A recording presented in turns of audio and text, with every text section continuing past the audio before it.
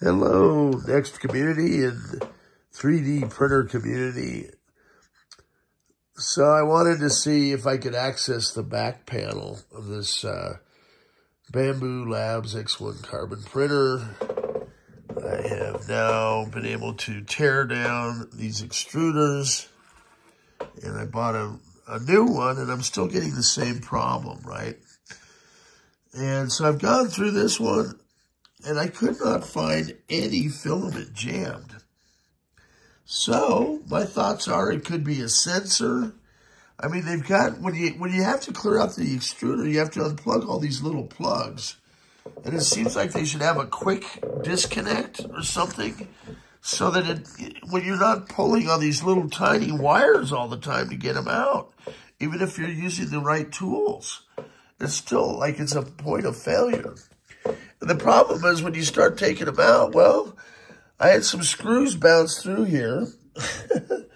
And so I've ordered kind of like different tools to help me. And one of them is this expandable magnet. So I've been kind of probing around. But I know that there was a piece that fell in between. This is what they call the poop chute, right? And so I saw a piece fly down in here. And it went in, of course, the worst possible place.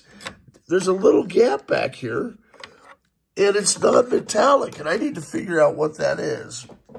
I'm this far into it. I've built a crap ton of computers, so I am going to continue to disassemble this and take pictures. Like, this will help me to reassemble and figure out where all these little connectors go. I really did not want to do this, but I do have a second Bambu Carbon X1 printer that I can go by if I get stumped. I'm confident in my abilities to take this thing and take these panels all apart.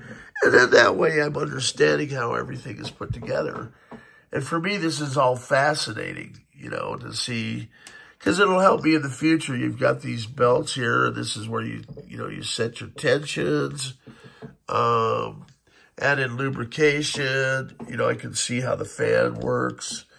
Now I got a handle on what's back here involved with the power supply. I had some screws that bounced and went this direction, but I'm wondering they must have gone down into the chassis there too. So I've ordered replacement screws. I mean, this is really kind of, they could have designed this so that there's at least a little catch. Maybe I can 3D print a part so that stuff doesn't bounce through there when you're disassembling it. I find there's just so many things that I'm frustrated with right now. All I was trying to do was fix a problem of the filament going all the way into the extruder.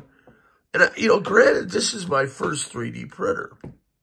So there's people out there that have been doing this for years, and I can see and feel your pain because it didn't have all this automated stuff, But now I'm understanding what it's all about. As I say, I'm going to tear this down because there's parts in back of there that I can't get to, that I need to, because I don't want it shorting out all this stuff eventually.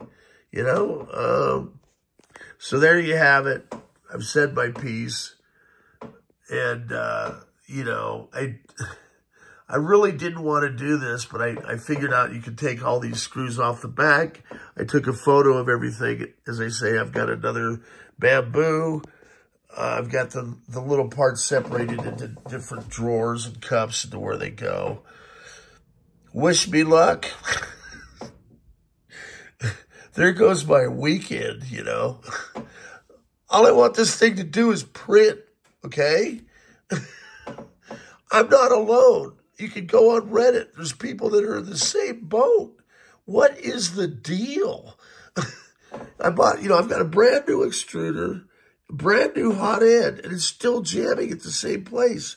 I can feed through this needle, right? That's supposed to clear the filaments here. It's this little tiny needle. It goes all the way through, so there's no filament jamming. So the only other thing I can think of is a sensor gone bad. but it shouldn't have. I mean, you can't plug the connector in upside down. You know, this little connector here that comes off the extruder.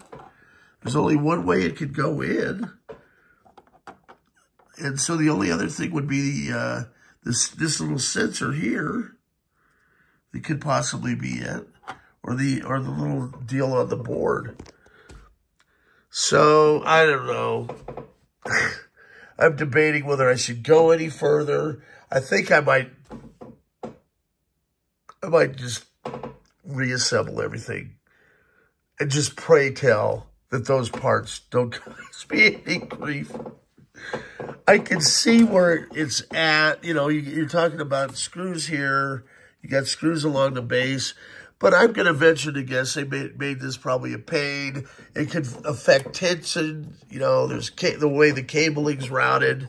That could make a difference. There was a part that fell out and looked like a cable tie, and that was from the factory. So I'm going to figure out where that went. And, hey, you know, I am trying my best. I really want this to work. My heart's in it.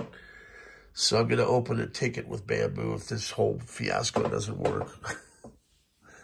Another one. Okay. Peace out, Rob.